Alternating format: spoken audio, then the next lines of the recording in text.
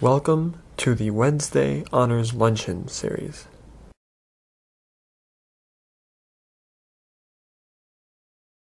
A report, a new sort of law passed in Oklahoma, basically moved most of the funding. Funding had to basically show that it was for national security or economic interests of the United States. Basically, kind of constricting things that could be in the humanities. Governor Rick Scott of Florida said anything that's any non-strategic disciplines need to be really reprioritized. So you could definitely see in the United States that it's really looking bad for the humanities. So I want to look upstream and downstream of why this problem occurs, right? So downstream, right, at the end, after college, we see students are not going into humanities because they want to go into more lucrative fields, right? And upstream, and then upstream, what's happening on the high school level? Why are students not going into? Why are so few students going into humanities disciplines? So there's been a lot of research again about why students aren't doing it because of they want to go into more lucrative fields. What's happening after colleges? Why students want more money after college? But very little has been done on the secondary school level, right? So what can secondary schools like high schools and middle schools do to sort of stem the tide of humanities crisis, right? If fewer students are going into the humanities, right, then there really will be no reason why schools support humanities departments. I'll just give you an example. At YU, there are 20 philosophy majors across YU and Stern, right? That's 10 on each campus, right? There are 80 English majors on both campuses. That has fallen in decline very precipitously, and the departments are huge. We have a huge English department. English is the largest department, and really very few students. So those are really the questions that I'm looking at, and looking at how high schools played in the picture of the humanities crisis in general. Okay, thank you very much. And you are, first of all, two comments. One, this is sort of tied up with some of the things you are in the future. We are going into Teach for America, yeah. So next year you will be involved in high school education probably. Mm-hmm. And you are still, it's not defined yet who your mentor will be. There are conversations, but they are still going on. Exactly. Okay, so this is one of the cases in which the project is going ahead of the mentor. It's an exception, but it's one of the options that we have in the humanities sometimes. Right, and part of it is also that's what I'm spending next semester doing because I'm not taking any other courses besides for 2 requirements. Several students, by the way, are in that situation. Next semester, they are almost done with their courses, or are taking one course, and they will be working full-time on their thesis. In the natural sciences, there are several in that situation. Who wants to go next? Ili? Here. So you want it... Oh, you have the... Perfect. So I'll move away from you. Hi, my name is Eli. My thesis, or at least the working title, is Obesity, a multidisciplinary public health analysis of potential approaches and bioethical considerations. So it's sort of the intersection between bioethics and biomedicine as it relates to obesity, with some other fields such as psychology, economics, sociology sort of thrown in to give a more multifaceted approach.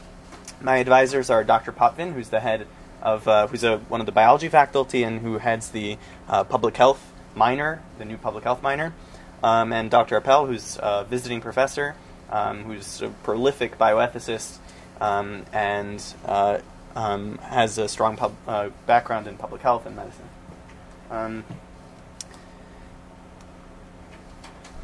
There you go. Okay, so first, what is obesity? So I'll start with just sort of a straightforward, simple definition. The way physicians, at least in the U.S., define obesity is they use a formula called BMI, or body mass index, weight in kilograms over height in meters squared. And for someone who is 5'9", here's a chart basically of the rough sort of definitions of where someone would be underweight, normal weight, overweight, and obese. And obesity is defined as a BMI of 30 or higher. which for someone who's 5'9", or a male actually, who's 5'9", would be 203 pounds or more. So this sort of rough, simple definition that someone can calculate on the back of an envelope has its uses in its simplicity, but at the same time has weaknesses in that that it doesn't in any way reflect what the person's actual state of health is. Someone could be an athlete and be very muscular and short, but still be considered overweight, even though they're at the peak of their health. And that the sort of weakness in the definition of obesity in itself is something I'm going to explore, and how it relates to how what interventions can be used or should be used bioethically for obesity. So why does obesity matter? Why do we care that there are people who are obese? So obesity is overtaking smoking as the leading cause of preventable death in the U.S. Obesity significantly increases the risks of coronary heart disease, type 2 diabetes, cancers, hypertension, dyslipidemia, stroke, liver and gallbladder disease, sleep apnea and respiratory problems, osteoarthritis, and gynecological problems. So obesity is something that relates to a whole series of medical issues and concerns, and therefore, and is something that is the cause of, or can be the cause of, sort of life choices, rather than something like, let's say, Alzheimer's, which there is no, at least in the moment, there is no behavior that can be changed or modified potentially to prevent Alzheimer's. There might be, some risk factors that are identified, but essentially obesity stems from caloric intake minus caloric usage, minus sort of entropic losses, sort of to bring in a little bit of physics. I know this is the humanities, but nonetheless, at least in the way that physicians look at obesity, they see it as a source of preventable death, something that, in theory, physicians can intervene and somehow change or decrease the numbers of deaths stemming from obesity. The reality is obviously a lot more complicated. Obesity is not at all a simple disease, and if it is in fact a disease, and the sort of status of preventable is somewhat ironic. So some obesity statistics. So currently in the U.S., 35.7% of U.S. adults are obese, and 69.2% are overweight or obese. This graph over here shows how the rates of obesity have changed over time. From 1960 to 2009, 2010, the rates of obesity have gone from about 10% to about 36%, while the rates of people who are overweight have stayed roughly constant. And the estimated annual medical cost of obesity, and the risk factors, that the diseases that result from obesity, such as heart disease and so on and so forth, that I mentioned before, was about $147 billion. And as we all know, sort of medical care costs are sort of a major source of concern in the U.S. Economically and so on. The Affordable Health Care Act tried to address that, at least in part. But the cost of obesity in the U.S., it's just in the U.S. is just massive. So is obesity actually a disease? So just recently, the AMA, the American Medical Association, declared in 2013 that obesity is in fact a disease. For a long time, sort of, it was looked at as maybe it's a risk factor for actual diseases, maybe it's a symptom.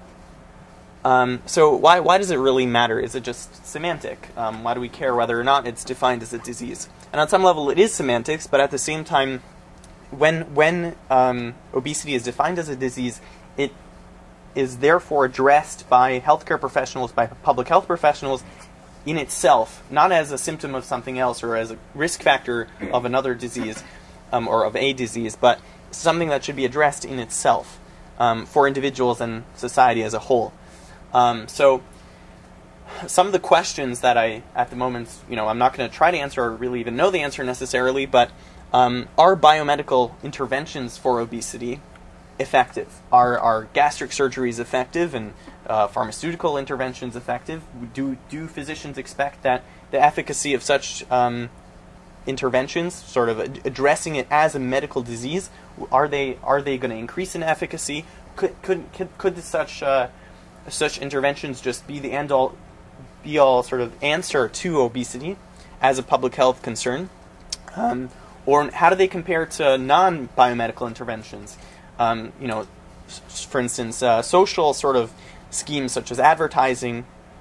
Just try to wrap it up. I will, certainly.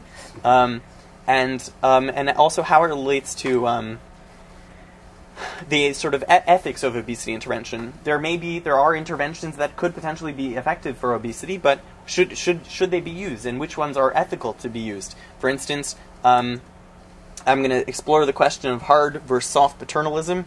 I won't go into full detail, but basically preventing people from being able to do certain actions versus sort of encouraging them through taxation or where they still have a choice, but it's just discouraged, versus autonomy. Should the government or physicians be telling people what to do? Is this a lifestyle choice that people should not be impinged upon? And also societal good. Healthcare costs, and the taxpayer is paying for healthcare interventions versus individual autonomy.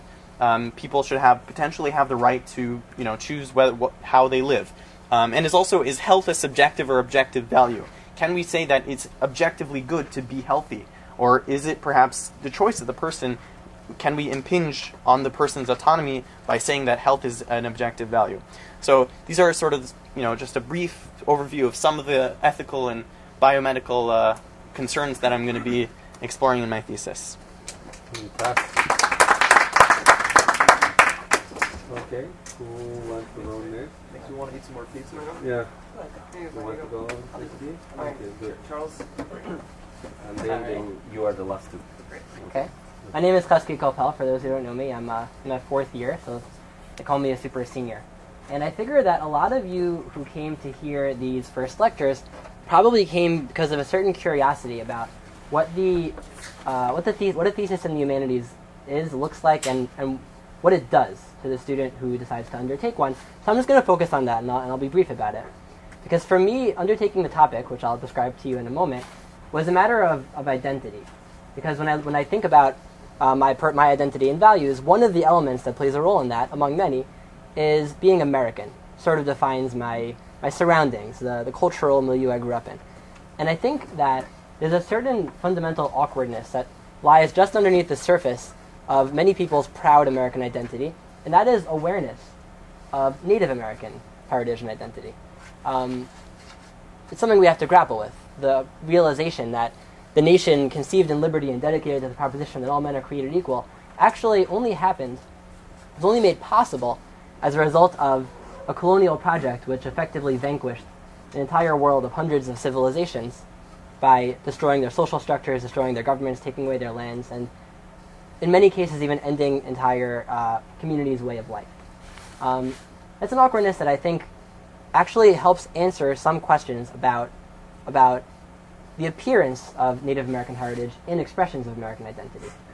My thesis addresses the topic of the extinction thesis, which was a belief that was prevalent in many different periods in American history, more so talking about the 18th, 19th, and early 20th centuries. Once we get to the mid to late 20th century, things start to change. And it was a belief that the Native American race is on the verge of extinction. It's a belief that guided the formation of many policies, going back to, let's say, the wars fought against tribes in the early days of the nation, the policies of attempted forced assimilation of Indian peoples, President Jackson's Trail of Tears policy, removing the southeastern tribes to Indian Territory in Oklahoma. And this belief, I'm going to focus on is, in particular, the time period around the turn of the 20th century. This belief manifested itself very strongly, influenced by the rise in racial formalist theory that saw different races as having different set formal characteristics, some of which are superior to others. And so in a confrontation between the white people and the red people, the white people had to win, according to the prevalent American belief. This manifests itself in culture, in all sorts of fiction books that came out at the time, in a book, a famous novel, The Last of the Mohicans, which was actually written in 1827, was adapted to film 6 times around between the years 1880 and 1905, I believe. And so clearly there was a certain awareness and maybe even a wishful thinking, the racist kind of wishful thinking on the part of many white Americans that the Indians are about to be gone. And therefore, many believed it was the responsibility of white America to memorialize them. I think in this room, some of us might be familiar with that concept from an aborted project on the part of the Nazi regime to make a museum for the Jews. So there was something similar that went on here. There were monuments that went up prematurely across continental United States, memorializing the tribes before they were gone, because of the belief that they would be gone. In my particular research, I'm going to talk about the topic in general, and I'm going to address lots of facets of the topic, but I'm going to use 2 particular instances of public memorialization as focal points. I won't go into detail now. I'm really going to try and keep it brief, but there are 2 different statues that went up around this time. One of them was a project to erect a memorial to the race on Staten Island in a place called Fort Wadsworth. It was voted in by Congress in 1913. President Taft attended the groundbreaking ceremony and gave the dedication speech. The project was never completed because of costs, the difficulty of providing the cost for a huge copper statue, which was intended to be taller than the Statue of Liberty, the tallest feature of New York Harbor, because of World War I. They didn't have the money for the copper. And another instance, which I'm going to discuss, is a sculpture that was featured at the Panama Pacific Intercontinental Exposition in San Francisco. Also around the turn of the 20th century, there was a trend of fairs, these big world's fairs and conventions celebrating American ingenuity and progress. And at one of them, there was a statue that was featured and cherished and talked about for years, called The End of the Trail, which featured a Native American warrior on his horse, galloping with his head down in shame slowly toward the west. And the image was clear, it was unmistakable, an image of pushing the peoples into the sea. That we finally triumphed. Look, we're in San Francisco, and here they're facing the sea. They're almost gone. And there's a sense of sympathy there, but there's also a sense of triumph. And the reason this is significant for American identity is because there are glimpses of appropriation of Indian identity and American identity throughout history that sometimes we may overlook. For instance, the Civil War general, William Tecumseh Sherman, of course had his middle name Tecumseh, like the great Shawnee warrior who led the fight against the United States in the early 19th century and the War of 1812. There was also a USS Tecumseh, which also participated on the Union side of the Civil War. Just to keep on this Tecumseh theme, because he was probably the best-known, greatest heroic figure in collective Native American history. There are hundreds of towns and townships across the nation and public schools named after Tecumseh. So why is this? Is it that we feel pride that Tecumseh was some kind of American, that he represents American heroism or strength or values? In a certain sense, it may stem from the same desire to memorialize the tribes, because memorializing the tribes helps us as a nation convince ourselves that the tribes are in fact almost gone or even gone. Having that belief allows us to think about the crimes that Americans and Anglo-Americans, it's like going back to European colonial projects committed upon Native American peoples, allows us to think about them in terms of the past tense rather than the present tense. And thinking about this in terms of the past tense rather than the present tense allows us to sort of assuage our guilt, and it comes full circle, right? Taking ownership of Native American identity helps serve the purpose of erasing the Native American present. And I'm going to be addressing that in terms of its manifestations at the turn of the 20th century. Thank you. Thank you. Just to mention your advisor. Oh, sorry. My advisor is actually somebody from outside of the institution, Dr. Christopher Pexa, who is a postdoctoral fellow at Cornell University, and a scholar himself in Native American studies. Thank you. Okay, Michael. Now we are getting the best at the end. First of all, good afternoon. Thank you so much for joining us. When Dr. Coach asked me to speak, I was a little bit, surprised. I don't consider what I'm doing in the field of humanities, but I guess it's somewhat related. Yeah. So the question I said humanities and social science. Yeah, exactly. So you fall within the social science. Scientific, the right side of my brain feeling a little insulted right now, but okay. Have you ever like been driving home from work or school and think about, when I get home I need to take allergy medicine? And then you get home and you go to your room and you wonder, did I take the allergy medicine? I know I thought about it, I know I planned on it, but did I take it? I have these images in my head of taking the allergy medicine, but were these images I created when I was driving? Were these images I created when I walked in my house? Or is this an image of an actual memory? It's this type of mistake, namely confusing an intention for action performance with actual action performance that I'm studying and hopefully going to replicate in the laboratory. Before we go on, I want to take a step back. For about 40 years, researchers have studied what causes people to experience what we call false memories. A famous woman named Elizabeth Loftus, you may have heard of her, she's basically defined the field of false memory. She's shown that if you have leading questions about a car color, you saw a video of a car that was red, and you were asked what color was the blue car. In certain situations, about a third of people will believe the car was actually a different color than it was. Other researchers have shown a doctored photo, a false narrative. All these different tools can make people think that they did something or can experience that never actually occurred. That's the field of false memory. Then last year, and I guess this will gauge how I discovered my thesis topic, I was in class with Dr. Annalisa Cohn, who doesn't study false memory, but studies a new field of what they call perspective memory, or memory for future intent, or just intentions, intention for action performance. And when I was in her class, she was talking about what is perspective memory. What is when we think about doing something in the future? And the current theory is that we create images of action performance. When I'm driving home from work, I think about taking the allergy medicine.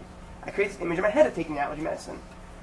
False memory researchers say when people have memory mistakes, they misattribute thoughts that they have in their head as confirmation of actual action performance. So I wondered, great, shouldn't perspective memory, if I have these intention of action performance, if I have an intention for action performance, shouldn't I, in the right scenario, be able to make the mistake and think I actually did it? What's interesting is that no one's actually ever studied this. It makes perfect sense, and interestingly, in both the field of perspective memory and in the field of false memory, the researchers use similar language, but they never actually, none of these researchers have ever conversed. And last year in experimental psychology class, my partners and I created an experiment using taboo. For the sake of time, I'm not going to get into it, but taboo is like a verbal charades-like game where you have to get your partner to guess a word by describing it. And we gave people certain rules they had to perform, certain conditions, they have to say certain things. And at the end, we told them that they performed certain actions they never performed. And my study was significant. When I gave people intentions to perform certain actions, they never actually performed it because we controlled the experiment. They thought they did it. My thesis this year is going to be twofold. First of all, is examining the literature out there. As said before, no one's ever studied this question. So I'm collaborating with Dr. Annalisa Cohn, a professor at YU, who studies future intentions, and two researchers in Canada who study false memory, and kind of working with them to kind of create a conversation of two different fields and merge the two. I'm going to be researching similar brain activation regions that I've recently discovered last week. There's a lot of the two fields out there have a lot of overlap, and no one's ever conversed, and I hope to kind of do that, make the conversation one conversation, while at the same time expand my experiment. Thank you. Thank you very much, Michael. You are the only, we have people who do thesis with external mentors and internal mentors, and you are in the middle. You have internal and external. That's fabulous. Okay, and Dove Honig, how do you go? Dove these days, good. Dove at last, and as I told Professor Stenhouse with his mentor, happens to be traveling to here from teaching as we speak. But tell us about your project. So I haven't given my project an official name, but if I were to sum it up in a few words, it would basically be the absorption of Hellenism into Latin culture through Cicero, or through Cicero's influence. And essentially what I want to study is how Cicero, I guess, influenced, as the title suggests, how he influenced Romans to accept Hellenistic culture or elements of it. Really, the truth is that I've got a lot of open-ended questions, such as, did he really do that? And if so, to what extent? Can we quantify how much influence he had? The background for my question is I spent a semester with Louis Feldman studying 2 speeches of Cicero. We did one speech called Proarchia Poeta, which is a court case where he was advocating for citizenship for his mentor, who was a Greek poet named Archias. Another speech was called In Catilinum, which was a prosecution against Catiline, an enemy of the state. And what I found when going over these with Dr. Feldman is that a lot of the arguments Cicero makes really center around what it means to be Roman or what it means to be Greek. And in certain cases, when you read both speeches together, he contradicts himself quite a bit. And you find that his arguments were really created to suit purposes. And, obviously he was a lawyer, and these are public speeches. So the goal of my project is to do close readings and sort of analyze the rhetorical tools he uses. He has something that he sort of didn't quite invent, but uses quite we call the tricolon, which is sets of three verbs together to prove a point. So I want to look at the speeches and the rhetorical tools he uses, since those are purely rhetorical, and then also look at his letters, his personal letters, things like to his friend Atticus, who was a famous writer who lived for part of his life in Greece. So I want to analyze his personal correspondence as well as his public speeches and see if they agree with each other. If they don't, where so. I also want to look at a number of sort of background questions that are important for this, such as what Latin literature existed before Cicero, what existed after, and sort of see trace the development. Part of this stems from a historiographical problem, which is that many historians sort of seem to take Cicero at face value and assume that because they just listen to his argument and assume that he was basically the first great Latin author who committed things to paper, and before him there was very little written Latin. So Cicero's own assertions have sort of been taken and influenced historians up until recently. So I don't necessarily want to, or have the ability to challenge that, and my goal is not to challenge it, to explore and see exactly, if Cicero's telling a literal truth, if there was nothing before him, or if there was before him, what was his motivation sort of for very strongly bringing in Hellenism into his public speeches, and sort of analyze, I guess, the purpose of his rhetorical tools, and see if we can, ultimately I would like to know if we can quantify how much influence he had on written Latin, on writing, which was predominantly a Greek value before him. Generally Latin was oral, not written, so I want to see if we can trace the influence that he had on the transition to a more written culture. I'm going to be working with Dr. Stenhouse on this. He trained as a classicist and now does the Renaissance, but he's who I'm going to be working with. I'm going to hopefully have Dr. Feldman as a reader, even though I don't think he doesn't really have the time or energy to dedicate to being a full-time advisor. So hopefully I'll have him as a reader, and in a nutshell, that is my project.